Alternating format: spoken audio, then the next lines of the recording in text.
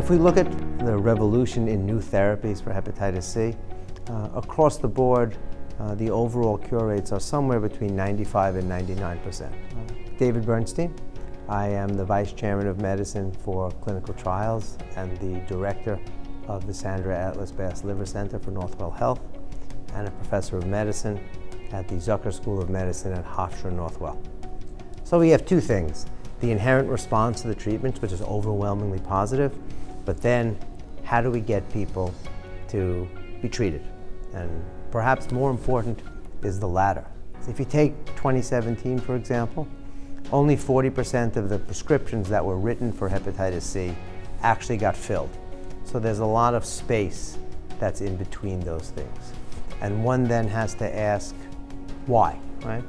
And so I think before we can even ask why, we have to talk about the pool of patients with hepatitis C in the United States for the moment. Most are yet unidentified. So one of the biggest obstacles to curing everybody is actually finding them. The second is, once they've actually been found, once they've been diagnosed, linking them to someone who can care for them.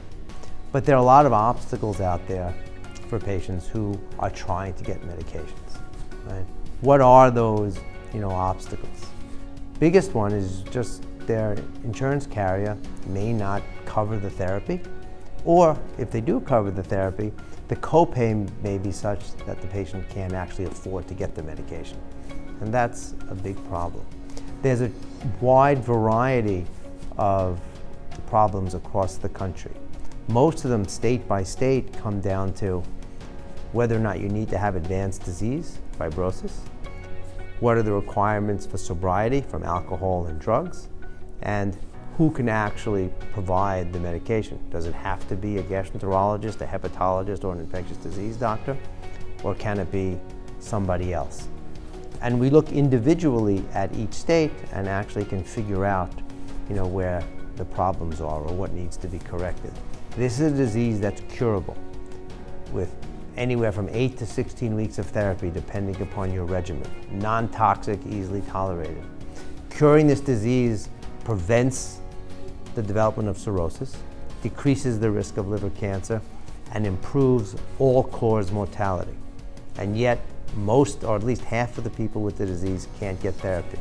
So the concern that I have is patients don't come in for therapy because they think they can't afford it, when in fact they probably can based upon the insurance that they have, and they need the physicians and their offices to be their advocates to get them what they need and fight for them.